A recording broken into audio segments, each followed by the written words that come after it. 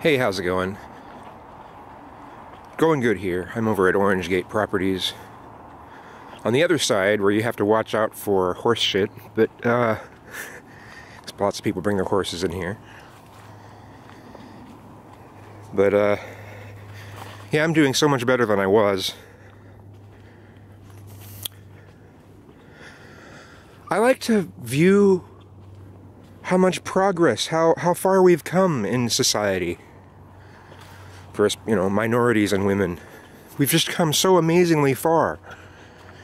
And there are people out there trying to declare that no, we haven't hardly achieved anything. We haven't demolished the system. We haven't destroyed the systems in place, these oppressive systems. And it's just like, I don't think things will ever get to a point where you'll say the systems have been destroyed.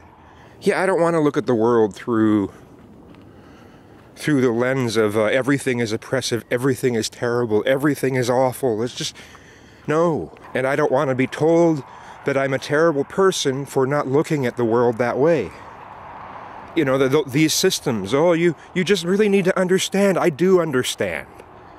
Okay, I get it. You want to view the world through the lens of everything is terrible. And I don't think everything is terrible. Yeah, we've got some problems. One of them's in the White House, But this country, we live in a nice country. A country with problems, but we live in a nice country. And I don't think we should forget that. Just sometimes intersectionality and identity politics seem like a religion.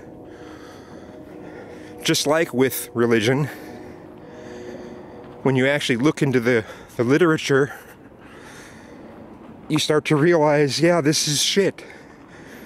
Same with religious books. Yeah, you start to actually read it and realize, hey, this is shit. If you want to view the world through the lens that everything is terrible, go right ahead. Just leave me out of it. And don't guilt trip me for not thinking the same way.